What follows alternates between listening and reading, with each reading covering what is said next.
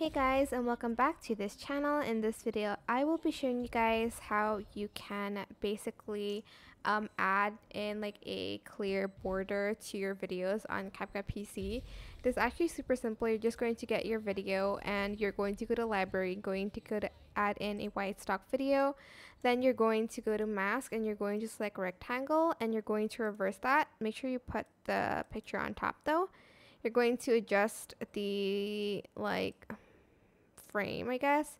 You don't want it too much, and then you're going to just go to basic and just select blend mode and choose the overlay mode, and you'll have this kind of border, I guess. That is basically it. Super simple. I hope this tutorial was helpful for you guys. Don't forget to like, comment, share, and also subscribe to this channel if you haven't done that already. If you have any questions, just leave it in the comment section down below and I'll try my best to answer them all for you guys.